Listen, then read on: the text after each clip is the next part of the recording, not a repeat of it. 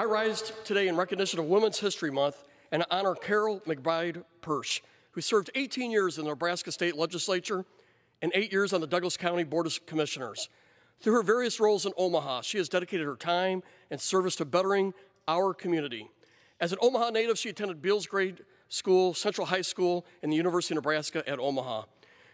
One of only 3 women in the 49-member Nebraska unicameral, Carol's most notable accomplishments include protecting and informing victims of crime by providing guidance and support to pass the Crime Victims Bill of Rights and the Truth in Sentencing bills. In 1984, she was the first president of the Nebraska Coalition of Victims of Crime, an organization that established an ongoing statewide coalition for victims of crime and a fund to establish victim witness centers in Nebraska.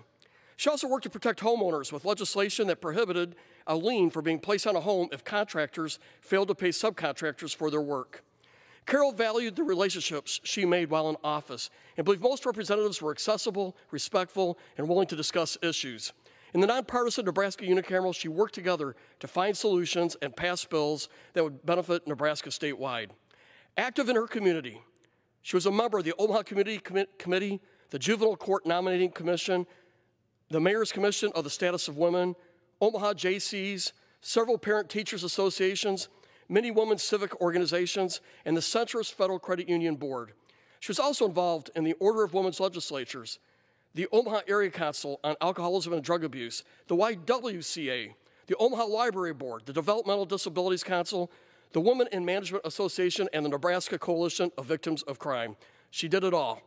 Although retired, Carol has encouraged many to get involved and feels that even if you have retired or not in public service, there are many roles and ways to serve our community.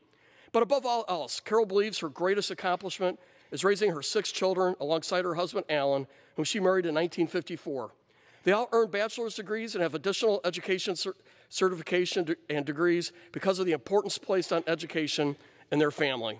I cherish Carol's friendship, and I treasure the wisdom that she has shared with me and others. I admire this wonderful lady, this great American patriot. And with that, Mr. Speaker, I yield back the remainder of my time.